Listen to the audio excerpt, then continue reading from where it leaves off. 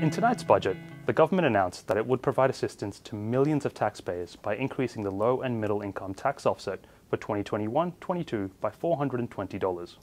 This will increase the maximum LMITO for 2021-22 to $1,500 for individuals and $3,000 for couples. Now, this won't be paid immediately.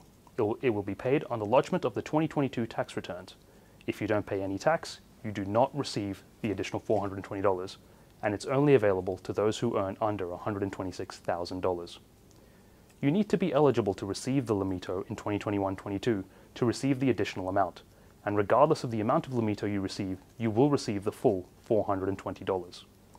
Also assisting households will be the temporary reduction of the fuel excise, halving the rate from 44.2 cents per litre to 22.1 cents, from tomorrow morning until the 28th of September 2022.